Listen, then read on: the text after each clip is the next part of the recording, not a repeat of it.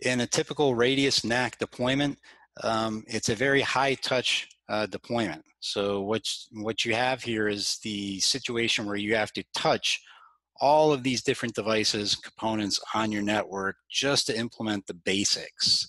So switch configuration, wireless controller configuration, access point configuration.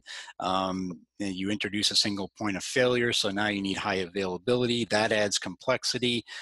So by the time you do all of this, you're talking about a pretty intrusive integration.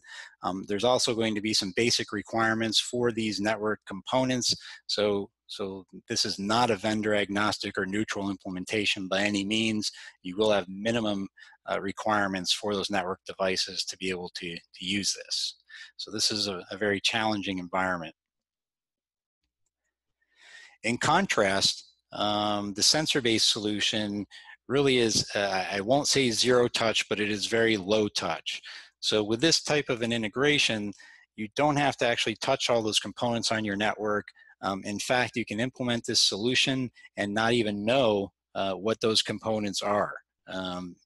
So it makes them totally irrelevant. So truly, in the very sense of the term, it is vendor agnostic or vendor neutral.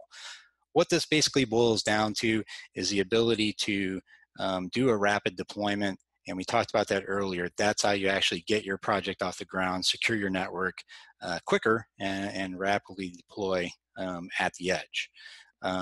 The ARP enforcement model that we recommend that you use with the sensor-based approach is something we'll do a deep dive on 2 webinars from now. So be sure to attend that if you're interested in learning more about that.